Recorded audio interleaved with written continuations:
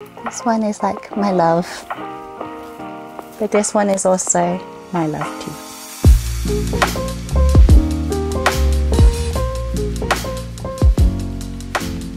Excuse my current situation in this room. This is kind of like a bedroom, but kind of also a storage room at the same time, so oops.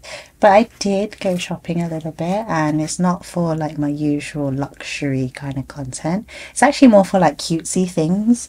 So I did get this like little hair clip. So inside this little baggie, it looks like a sandwich bag, but I did go to a really cutesy shop. So let's start with this one. This one is like a little hairband, and it's just really like this really intricate scrunchie. I love wearing scrunchies because they just complement really well, and it looks really cute. And then I got another one where it's like more of a mesh, but look at this really cute bow. And then it's got like a little dangly little pearl over here. So cute, so girly. And then I got this little clip, and I thought this was really cool. This is like $29, so it's really cheap. It's just this nice bow, really simple.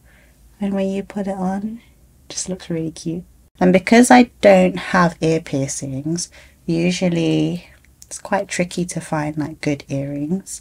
So I've always bought like these DIY kits. So I always created my own earrings, and let me just show you one that I made earlier, because remember that Chanel packaging, and they have these little charms in there, and those charms, they're made of metal, it's not plastic, and I converted them into earrings because they really look like costume jewelry when you do convert them. This is my travel jewelry pouch. It's a bit scratched up because I travel with it so much. Sometimes things happen. And I have 2 pairs of earrings that I brought with me to Hong Kong. So usually you get like this main big charm, and then there's this little extra button CC, but I converted them into these really nice clip-on earrings because I don't have ear piercings, and it's really hard to find good clip-on earrings. And look at that, isn't that cute? And I have another one here, so it's just a nice dangling Chanel No. 5 bottle, and I really like wearing these out. Super lightweight, and it's just so pretty. And then another one that I have is the button. So I converted them into these loop looking earrings. So it's just this like little snap closure. And look at that, so cute. It's just a little nice dangly. This one is more subtle, whereas this one is a little bit more louder and more wild, I guess. That is one way to get luxury earrings without ear piercings, but I do know that more and more luxury houses are coming out with clip-on earrings because maybe less people are getting their ears pierced these days. So other than that, I bought some really cutesy ones, and these ones have these like spaceship themes, and look how cute is that. It's got these dangly little bits, and it's so sparkly, really cute. I love that dangly little sparkle there. So I think this one's a little bit more subtle. So cute. I love this one. And then I got another pair of earrings. Oh wow, these are cute. Kind of gives me a little bit of Sailor Moon anime vibes. I don't know what this is for, but it looks like they just attach any normal earrings on there. I think I can reuse this clip for any other earrings that are studs. So I can take this out. I didn't know this, so you see that? I can pull this out, and I can just take any other stud and put it in here. So it's got this like little hole in there. So that's really cool. Maybe I should look for some of these. Sometimes I just want to have some pretty earrings, and all of the good ones, they're in stud form. And all you have to do is just put the little back on there, and then you get the clip-on earrings. Oh my goodness, because I saw some really cute earrings, and I might just reuse this little mechanism. Whoa, these are cute. I'm gonna get some more earrings from this shop, and I'm gonna get the studs and reuse this little thing because this is genius. And also the sparkles. This is so cute. I love that. So this is a little cute cutesy haul, and it's very ditzy, and I just want to enjoy like my nice little mug of water with you. It was really cold in Hong Kong earlier, but now it's warmed up quite a bit and it's just really nice. And also my family's all come over from across the whole world, so this is like the first time that all of my sisters are all together, except my sister's wedding. But we haven't been back home in Hong Kong since before the pandemic, and it's been such a long time, so it's really nice to spend Christmas here for once, and it's just really homely again, because this is something that we usually do. This is like our Christmas ritual. So most of the time we just have a barbecue for Christmas, because in Hong Kong it's a lot more warmer than it is in the UK. I know it's snowing so much right now, and I literally just avoided all of that. Look at how cute this one is. This is like a little embroidered gingerbread man. It's got my name on it. And it's also like a little baker, because actually my sister got this for me, and I forgot that she didn't know that I spoke about this before to my other sisters and family members. But there was a weird little theory that in my previous life I was a French baguette shop like baker. And every time I walk past this baguette shop in France, in Paris in particular, I always felt like there's this weird sensation of feeling at home. So I guess this is like a symbol of that, and it's really cute. I really like this one. And she bought like so many different versions of them where it's similar to our characteristics. So yeah, my previous life in a gingerbread man. Some people may be curious about what bags I take with me on holiday, and I guess in this case I only bring about 2 bags.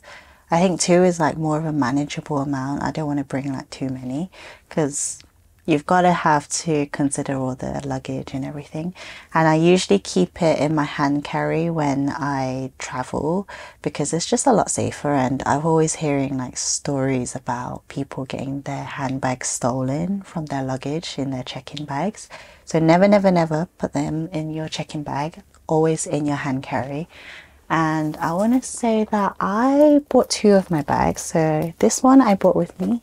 This one is the YSL envelope bag, and this is the wallet on chain. It's just such a good size, and it literally fits everything I need. I don't carry a normal wallet anymore because this is like my go-to. I've been using this pretty much nearly every day. Inside it's like just my normal wallet. I keep the cash at the back pocket, and then it's got the card holders in there, and then I keep like a lip color at the bottom. This one is the Etude House one. This is my favorite. So it's in the color 10 Smoky Cherry. So it's just this really bright pop of color, and it's mask proof. It's still very strict here. You still need to wear a mask outside. So it's good to have a mask proof lip color. And then inside we have like the front pocket where I just keep loyalty cards and just random little knickknacks in there, like coins. But yeah, I have like loads of random loyalty cards for, I think, stuff like some Japanese cosmetics, Etude House. This is really cute. It even fits my phone in here. So literally phone, cards, cash, lip color, all fits inside. My phone is pretty big. I think it's the same size as like the iPhone Pro Max. I got the OnePlus 7T Pro, and it all fits just very snug, and then I'm on the go. So this is what I brought with me. And the good thing about this is it can look very casual depending on how you dress it, but it can also look really dressy when you go out. So this is like one of the most versatile bags I've ever used, even though it's just a wallet on chain. And then the other bag that I brought with me, still in its dust bag, but I did take it out a few times, is the Chanel Classic Flap, because I love the Chanel Classic Flap, and especially in this color. Like I cannot. And it's just this fuchsia pink with the champagne gold hardware. I still keep all of the felt protectors in there just to make sure that I store it correctly, even when I'm traveling. And then inside I even have the little insert in here, but I also have a raincoat just to protect it. And then it's just a really simple classic flap that I just love to take pictures with, because this is the cutest classic flap ever, in my opinion, because it just suits, and it really gives me that nice like beautiful glow whenever I wear it, because I think there's something about fuchsias, especially when I wear lip colors. It just gives that nice pop of glow. Pink is one of my favorite colors, and it's not that light pale pink where it's really hard to look after, because I think if I brought with me my Lady Dior in the light pale pink, that would be really tricky to look after. I am so scared of using that one sometimes. It might be one of my bag regrets, but this, easy, love it, and it fits everything I need. So these two I bring with me for this holiday, and I have a very versatile set of bags. I think a lot of people, they also bring like just 2 of their bags, and I think when I went to San Francisco, I bought the black version of the classic flap, and that one is gorgeous. And then I also had the Dior book tote. So different lifestyle, but I think in Hong Kong it's quite dressy here, and a lot of people wear like really nice designer bags when I walk out in the public. One thing that I noticed more is that a lot of people wear the Chanel classic flap, especially in the black color and in the caviar or the lambskin version, and it just looks really pretty. And sometimes it makes me think like, I wish I brought my black classic flap with me. When I see other people wear it, I appreciate it like quite a lot when I see it. I know a lot of people, when they see it so much, the opinion of it turns into, oh, it's too common, even though it's a really expensive common bag to have. But I'm kind of glad that I still have this beautiful pink one. This one is like my love, but this one is also my love too. Cute. Don't forget that you can still enter one of my giveaways for a Laneige skincare set. So you'll be winning this blue hyaluronic acid water bank set, and inside you get like these little minis. Such a cute little pouch. It's like deluxe size minis, so you can get like the cream, the serum, and the eye cream. And you'll be winning this little baggie. Such a cute tote bag. So the link to the video will be up here, and all you have to do is just follow the rules in that description box, or I've got it in the pinned comment as well. And yeah, good luck. Time flies really quickly, and I can't believe I did Vlogmas every 2 days. I know a lot of people do it every day, but no way is my life that interesting to do it every day. And plus I kind of miss like doing more topical stuff. I've done a few, so I've done about the Balenciaga situation, which was quite horrific, and I've also done about the AI arts that's been going around, such as the apps like Lensa, and then I went into a bit of a rabbit hole and went into looking at the AI influencers, so that was pretty interesting.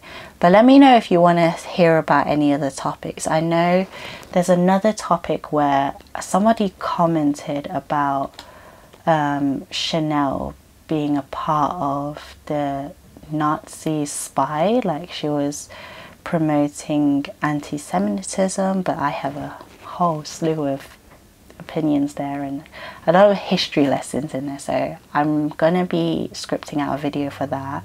And another one is about the Victoria's Secret like past craziness about their body images, about their models and how they were treated. That's another video.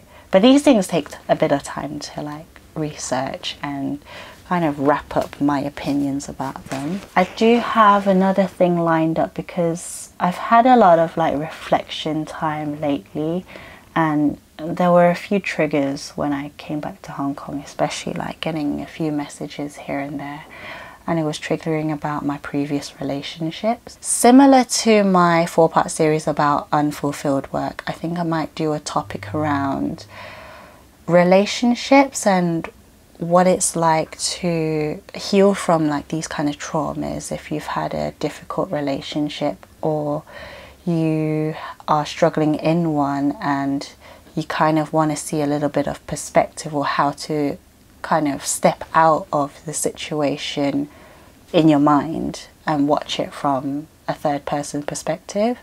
And that kind of helps you to look at this situation a bit more logically, and also what would your best friend tell you kind of situation, because sometimes when you're in a difficult situation it's quite tricky to see what's happening, and it's a bit of a mush situation. So your thoughts can be a little bit hazy. This is where you really need to surround yourself with people who you genuinely really trust. You got to be honest with yourself on who gives you the most safety when it comes to being vulnerable. At least for yourself, just by having that conversation, it helps you to solve a lot of problems.